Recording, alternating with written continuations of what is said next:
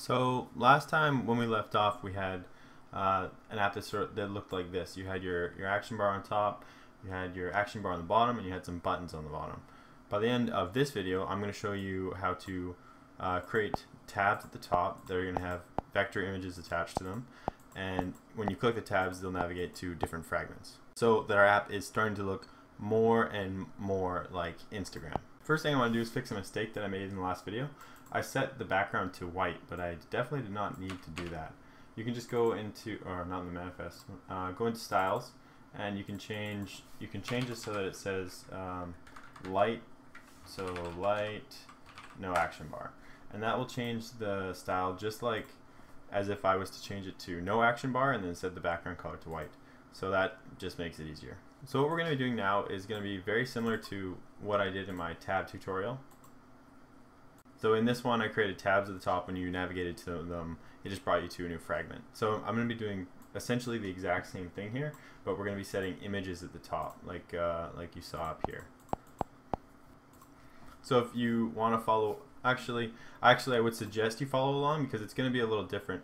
Because there's an app bar at the top and an app bar at the bottom, the view window in the middle gets a little tricky. So there's going to be a little finagling we're going to have to do, but should be no problem. So let's start by just creating all the layouts, just get it all done.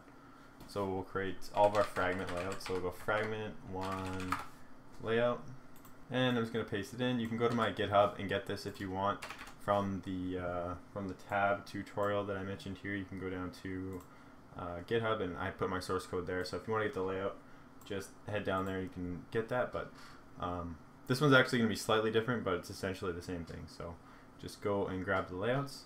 And now I'm going to copy that and paste it and call it fragment 2, and then I'm just going to change a few things. Change that to 2, that to a 2, that to a 2, and that would be fine.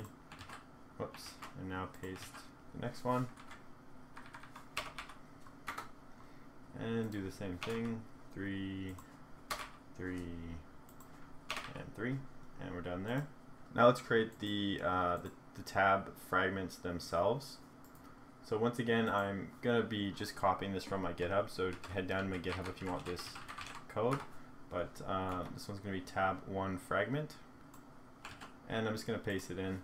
Nothing special here, it just sets the fragment layout and assigns a button for an on-click listener and prints out a toast. Really nothing special at all. Now I'm just going to copy that and paste it and do it 2 more times.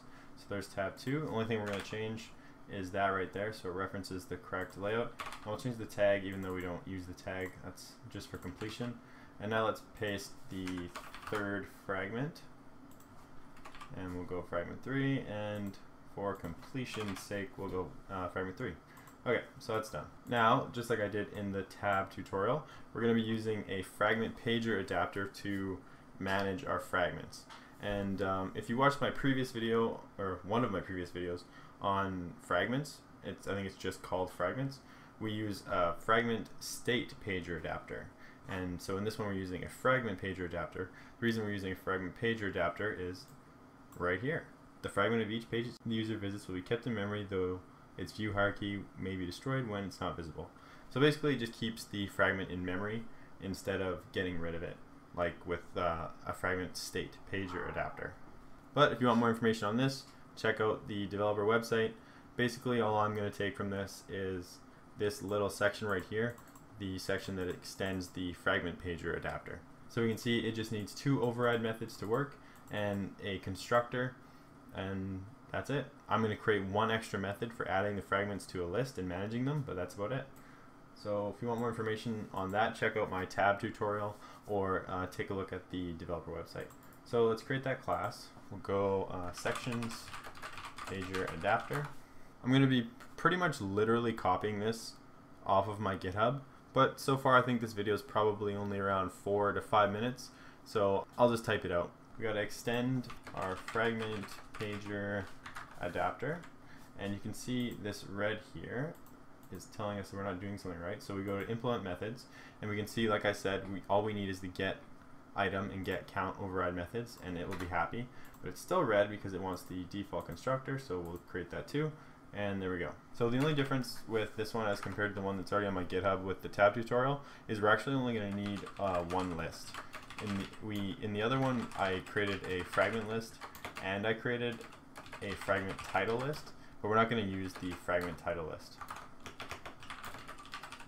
So let's create a new array list, and this is, oops, going to return fragment list dot size. Why is that angry? Oh, let's get item. Whoops. This belongs down here, and this one is get position. So we're just returning the item at the position and returning the count, so the size.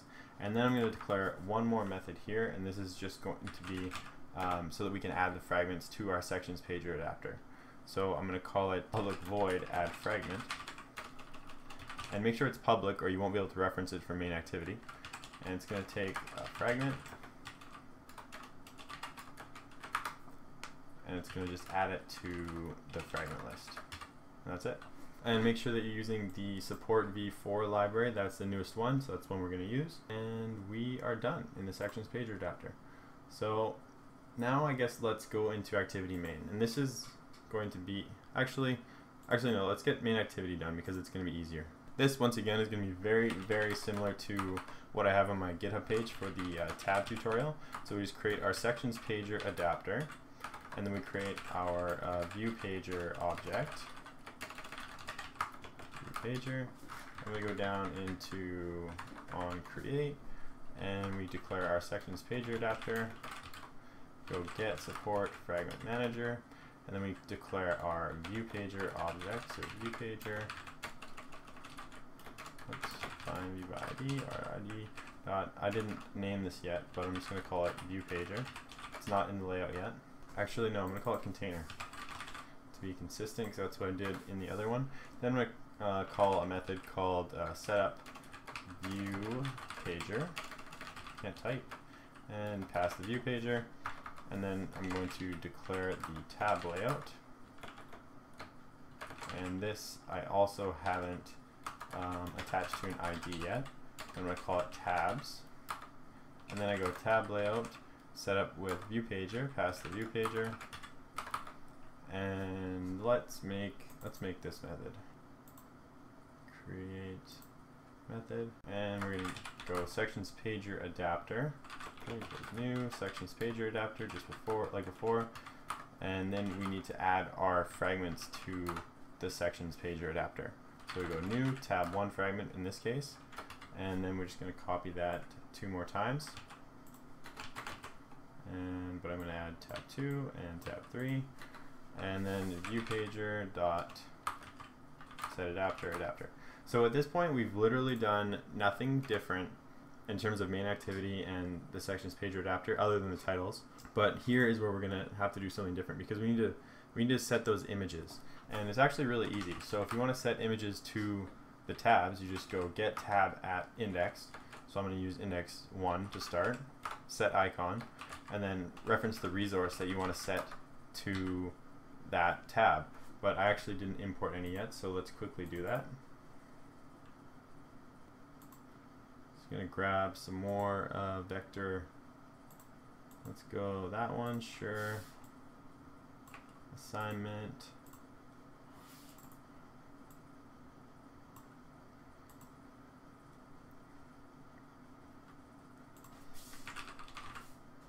And let's grab that one. And one more.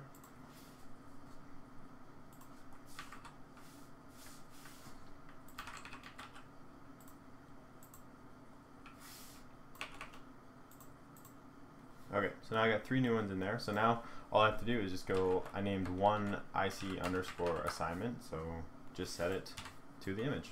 That's, or set it to the vector, and that's literally all you do. So I'm going to copy that 2 more times. I'm going to change the index, and this one was, what was it?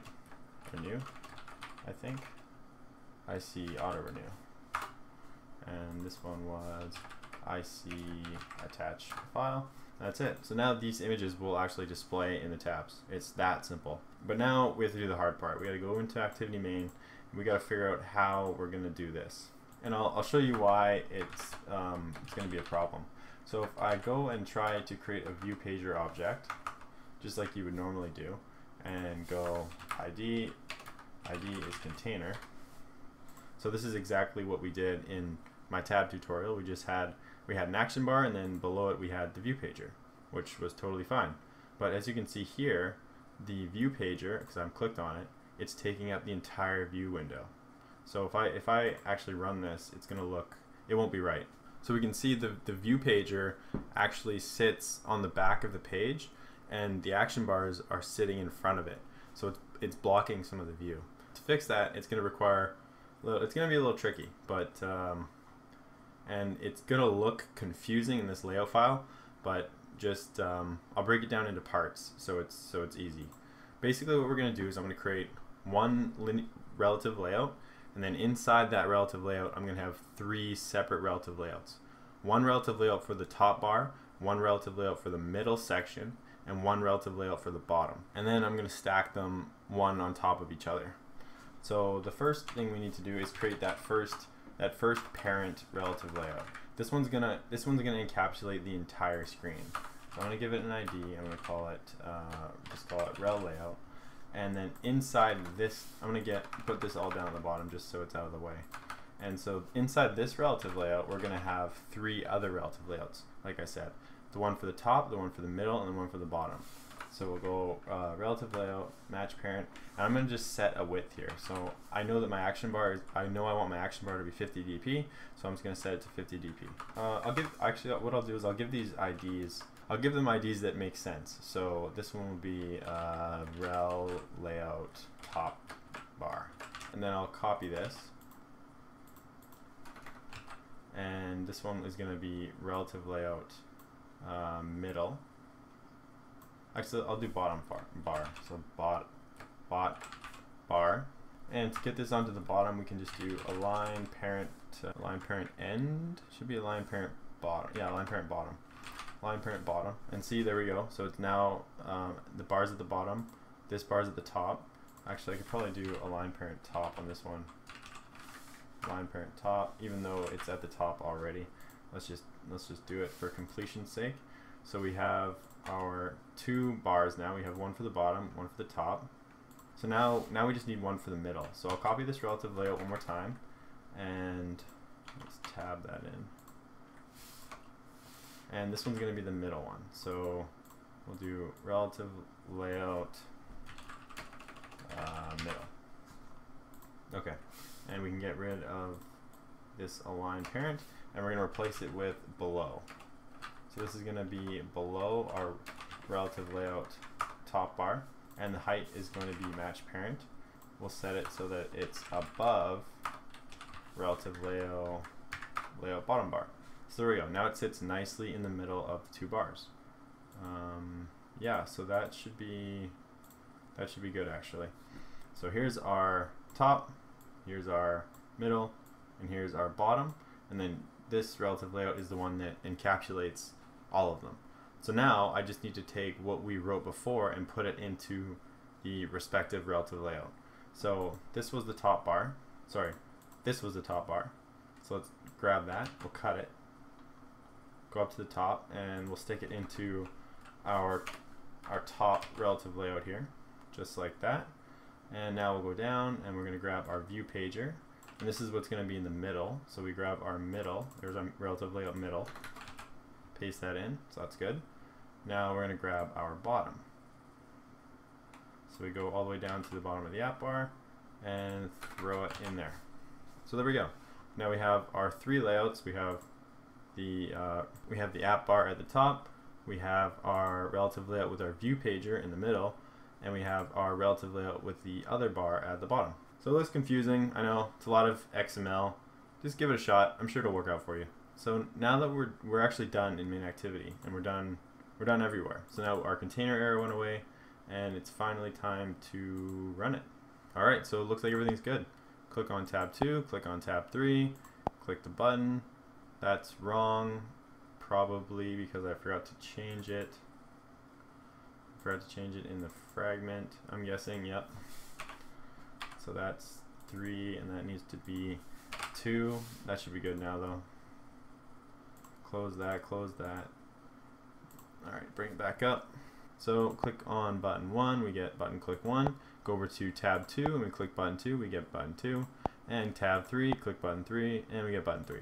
So our app is starting to look a lot more like Instagram. We have our tabs at the top, we have our buttons, our image vector buttons at the bottom, and we have a middle section that can get swapped out from clicking on the various fragments. Of course, there's nothing attached to these vectors yet, and I haven't decided on whether I'm going to continue with this kind of Instagram tutorial, I guess I'll say. So leave some comments in the sections below, and if it helped you, leave a like.